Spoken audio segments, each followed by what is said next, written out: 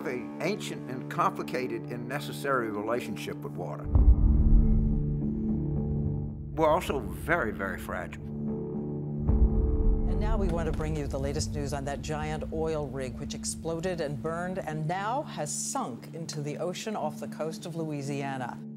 No one from BP ever had time for us. Nobody ever said, we're sorry Gordon died on our rig. This oil will be washing up. There'll be tar balls and tar mats on wherever the beach is, almost forever. We knew that in the beginning.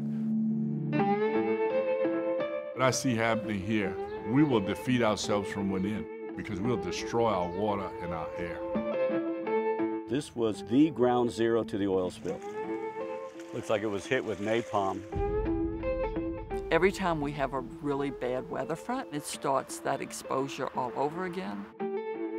And time again, the responsible party for that will fight tooth and nail to say, it's not from us.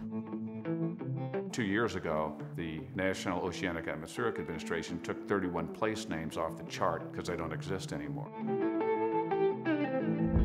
Coastal erosion is the biggest crisis that we have. We continue to lose roughly a football field worth of land every 45 to 50 minutes.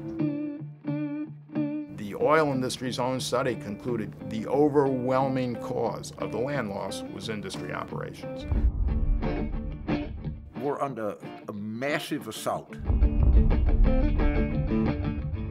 We have great environmental laws, but they're just not well enforced. The argument is, are you going to try to save jobs or are you going to try to save the environment? And I think that that's a false choice. The opportunities of this are breathtaking. We have a chance to make something the world desperately needs.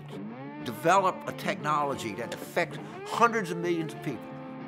Our forefathers gave us the power to change the entire government with a little piece of paper. You don't have to be a rich man to stand up and be counted. We've literally got a chance to change the world.